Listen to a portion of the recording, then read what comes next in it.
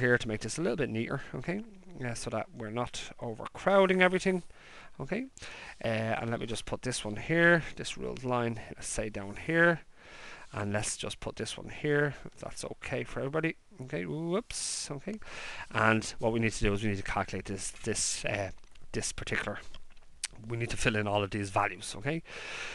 Let's just keep in mind that n is the number of paired observations. So n is the number of paired observations. In this case, I've got 1, 2, 3, 4, 5, 6, 7, 8, 9, 10. I have n is equal to 10 observations here. There's 10 paired observations. Okay.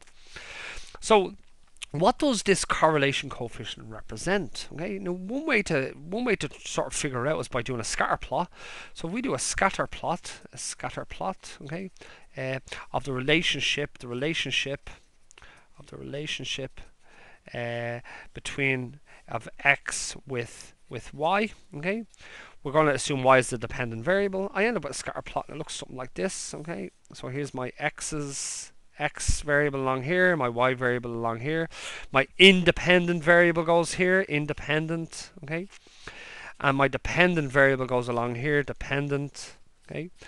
And let's see, our values range up to about 8 and up to about 7 here. So let me just do this. 1, 2, 3, 4, 5, 6, 7, 8. 1, 2, 3, 4, 5, 6, 7, 8. And it's up to about 7 here. So let's say 1, 2, 3, 4, 5, 6, 7. 1, 2, 3, 4, 5, 6, 7. Okay. And what I'm going to do is I'm going to just fill in points in space. So at 5, just like an xy coordinate. So at 5, 6. So here's 5. I'm going to go up to 6, so I have a point in space here.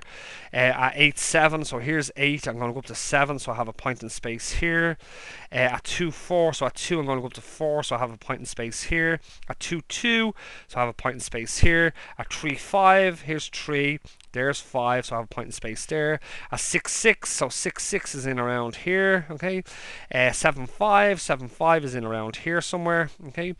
4, 5 gives us a value that's in around here, and 7, 7 gives us a value that's in around here, yes, if I'm not mistaken, and finally 1, 1 gives us a value that's in here, okay. So what we have from a scatter plot is we have all of the observations plotted in 2 space here, yeah, okay, because we have an x and a y coordinate, yeah. Now hopefully what we can actually see here is this, is that there seems to be a relationship between the x values and the y values. In particular, what I mean by that relationship is there seems to be a sort of a trend, and the trend seems to be going up in this particular direction.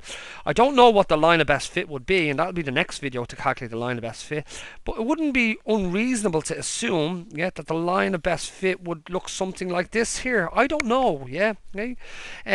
But really what we can actually see here is this, is that the trend seems to be positive, which would be indicative that there's a positive association between these two variables, okay.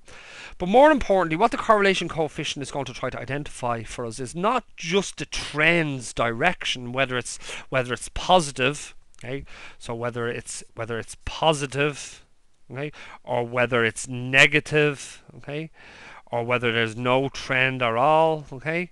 It's not just going to identify the directionality of the trend, but what it's going to tell us is the strength of the association.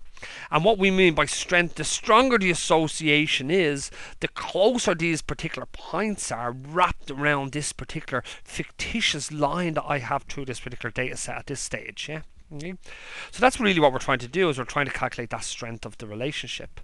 So I want to do that, okay. So what I'm going to do is this, is as I said, our formula that we're going to use, I'll just write it down once more here. It's R is equal to n times the sum of the xy column minus the sum of the x column times the sum of the y column. That needs to be divided by n times the sum of the x squared column minus the sum of the x column to be squared, okay, that's a factor, times n times the sum of the y squared column minus the sum of the y's to be squared, that's another factor, and it's the square root of that, okay, so it's the square root of that particular product there, and that gives us our correlation coefficient. So I need to actually calculate this, so I'm just going to go down through the values. So 5 squared is 25, okay, 5 5s is 25. 8 8s is, well, what is 8 8s? 8 8s is 64, okay. 2 2s is 4, 2 2s is 4, 3 3s is 9, 6 sixes is 36, 7 sevens is 49, 4 fours is 16, 7 sevens is 49, and finally we have 1 times 1 is 1. So we have the x squared values here. The y squared values are going to be, well, 6 sixes is 36, 7 sevens is 49, 4 fours is 16, 2 twos is 4, 5 fives is 25, 6 sixes is 36, 5 fives is 25, 5 fives is 25, 7 sevens is 49, and once 1 is 1. Okay, so now we have the y squared values. And what we also need, I'll need my calculator in a moment to sum up these columns to make sure I don't make any mistakes. We need the x, y's. This is the cross product. We need the x values times the y values. The paired values, the product of the paired values. 5 sixes is 30. Okay, 8 sevens is 56. Okay, 2 fours is 8, 2 twos is 4, 3 fives is 15, 6 sixes is 36, 7 fives is 35, 4